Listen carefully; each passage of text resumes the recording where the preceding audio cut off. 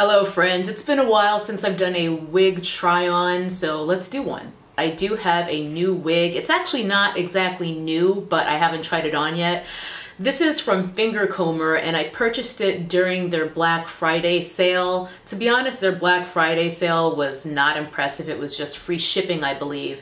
But the wig that I have here is the Kinky Curl Out unit, which the introductory price was $78, and then I remember it going up to $88 just a couple of months later, and that made me kind of salty, so I held off on buying it. So when I was able to get free shipping on Black Friday, that saved me about $9 on it, so I was able to kind of reconcile missing out on picking it up when it was the lower price. But this is the card that comes with it. I don't have the box or anything that the wig actually came in because I threw it out, because who needs to see a box, let's be honest. It came packaged exactly the same way as the Havana blowout unit, which I showed you guys in this video, linked here on this card. So feel free to check that out if you're interested in seeing what the box looks like. It's the Kinky Curl Out unit. I've wanted this one for quite some time. As with all Fingercomber units, there doesn't seem to be a ton of information on it here on YouTube. Classy Kinks is one of the only people I think I've seen do a video on it, and I think she also did a blog post and stuff like that. But in any event, I thought it looked really, really pretty. I loved the size of it. I love the curl pattern, and this is what it looks like. It looks a little different in person, in my opinion. I feel like it looks like two completely different textures, basically, because you've got this sort of frizzy, almost like a blowout kind of texture throughout most of it, and then on the ends you've got these kind of random looking curls. It's almost like you just put perm rods on the very ends of your hair, like the last inch to 2 inches. So we're gonna see how this goes. Here's the very bottom of it. You can see all of the curls kind of hanging out there.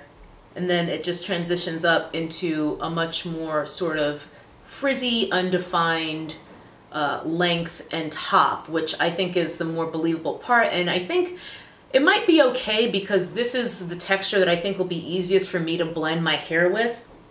I did actually come prepared today, and I do have 2 twists in the front of my head for leave out, so we're gonna see how this goes. I'm gonna get a wig cap on and we're gonna go from there. Okay, wig cap is on. My hair is just in some dookie twists right now, maybe 6 to 8 of them, I can't quite recall. Not ideal conditions for putting on a wig, but the good thing about big fluffy wigs like this is you can have tons of lumps and bumps in your head and you can't really tell. Now I'm just gonna take out these 2 small twists I have in the front as my leave out. Obviously I don't have one on this side because my hair is shaved on this side, so I just have these 2 to work with, and hopefully we'll make this happen. I'm not going to do any separating of these twists until I get the wig on my head. I'm just trying to get them unraveled. I'm thinking I'm probably going to need to kind of frizz them out quite a bit to try to get them to blend with this wig. All right, so as far as the wig construction goes, you've got a big comb in the front, the Fingercomber tag, another comb in the back, and then the adjustable straps that are kind of standard. I'm going to adjust this wig pretty randomly because honestly I never know where to put these straps. I just kind of put them somewhere so that the hook isn't snagging my hair. And often I will just cut them out altogether because they still tend to end up snagging my hair. By the way, the color I have this in is a number 2, or whatever Fingercomber calls their number 2. I can never remember. I think it's darkest espresso. I'm shooting this with daylight only, no artificial light, so hopefully it'll give you guys a better idea of the color. Let's start pulling apart my leave out to try to get this hairline to blend. By the way, the wig also comes with care instructions, which is pretty standard with Fingercomber, and it just kind of tells you how to reboost the texture and curl pattern, how to detangle it, how to care for it in general, you know, the usual. I think a twist out was probably the wrong move in terms of blending with this wig's texture. I think what would be better would be setting the leave out on rollers, like big rollers, to really stretch it, and then I don't know really how you would accomplish achieving that texture on the length and then these little curly cues on the end. But I don't know. I don't feel like this is blending, but that's maybe because I'm being critical I'm not sure if the average person would notice that these are two completely different textures. Meaning my hair and the leave out and the texture of the wig. I do love the volume of the wig though. So here's a closer look. You can see I don't have much leave out because I always feel like less is best with leave out. You can see there's a distinct texture difference, and you can also see my gray hair that showed up a couple of years ago. It makes me nuts, but it's only going to get worse. Just try to smooth down those peppercorns a little bit. There you go. So that's what the blend is looking like with a twist out rather than, you know, blow dried hair with a rod on the ends. I don't know what this piece is sticking up here, but it's really annoying me. Yeah, there's just like this very short piece right here. I'm sure you guys can see it. Yeah, that's odd. Even though the texture of my hair is just far tighter than the texture of this wig, I think because I left so little of my own hair out, it's kind of doable. Now, if my hair were to shrink up completely and be even more tight, that might be a fatal error. There's some kind of schmutz on the end of this curl here. And this wig is completely untouched. I've never tried it on before. It's been in the tissue paper that it was inside of, in the box it came in, up until this point. So I don't know what the hell that was.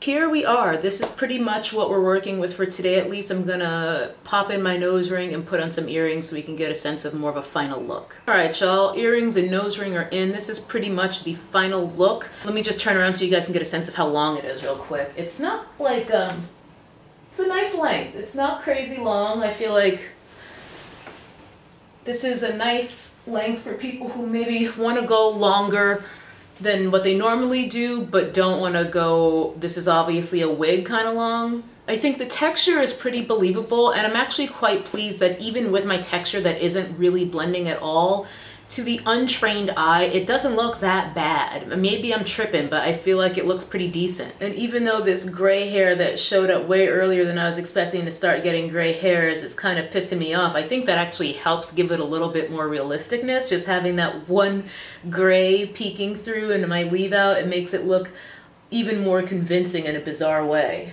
So this is pretty much the final look. Let me know if you guys have ever tried any finger comber units. Once again, as with my previous finger comber review on the Havana blowout unit, I had no issues with ridiculously delayed delivery or customer service or anything like that. It was a pretty standard, I mean, it wasn't like super quick or anything, but I think I probably waited a week and a half to get my wig from the purchase date. So I had no complaints whatsoever. I haven't had any issues with Fingercomber, and I've ordered from them probably 4 or 5 times by now because I've gotten just the Havana twisting hair. I've gotten a couple wigs now, you know, it's been a couple things over the years. So I've never had a negative experience. I definitely like the shape of this. And I think it's pretty doggone believable. I feel like it looks quite natural. It looks like this could arguably be my hair. My hair isn't as voluptuous, but most people don't know that. And I think the texture is very convincing. Hit me up in the comments and let me know what your experiences, if any, with Fingercomber have been like. If you've ever ordered from them, what you got, if you liked it, if you had one of those nightmare experiences like we hear about in some of the other videos on YouTube. And yeah, let me know if you guys are curious to see any other units. I'm considering maybe getting the soft kinks, but I feel like that looks almost exactly like this one, so I'm not sure about it yet, but there's usually at least one other unit that I've got my eye on, so if there's an overwhelming request for a particular one, maybe that'll be the next one I get. I'll at least take you guys' thoughts into my consideration with my next purchase. Oh, and if you do ever order from Fingercomber, there are codes floating around YouTube for upgraded priority shipping.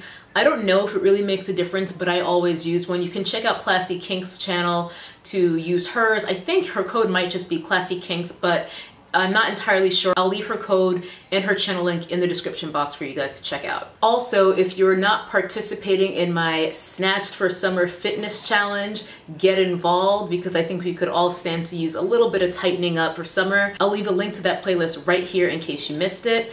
It is very early on in the challenge, but I'm already experiencing wonderful, wonderful benefits just from cleaning my act up and getting more exercise. So I'm so happy to be doing this, and I'm so happy to have some of you guys doing it with me. Thanks for watching and hanging out with me today. I hope you guys liked this wig try on and first impressions, and I'll see you guys the next time I see you guys. Bye bye. So that's a nappy headed hose there, I'm gonna tell you that now.